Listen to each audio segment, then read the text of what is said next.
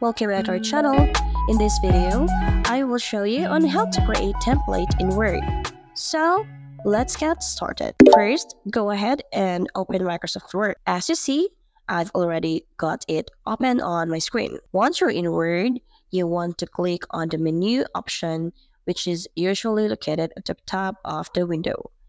Next, after clicking on menu, you'll notice here that there are a wide variety of templates available for you to choose from. So now these templates, guys, are organized into different categories such as resumes, education, letters, graphic design, planners, and HR administration. Now, for this tutorial, let's focus on the education category, alright? And take a moment to browse through the selection of templates until you find one that suits your needs. So once you've found a template that you like, so go ahead and click it to download it. Now, after the download is complete, the template will open up and you can now begin customizing it to fit your specific requirements. And there you go, guys. This is on how to create templates in Word. If you found this video helpful, please give us a thumbs up and subscribe for more videos. Bye!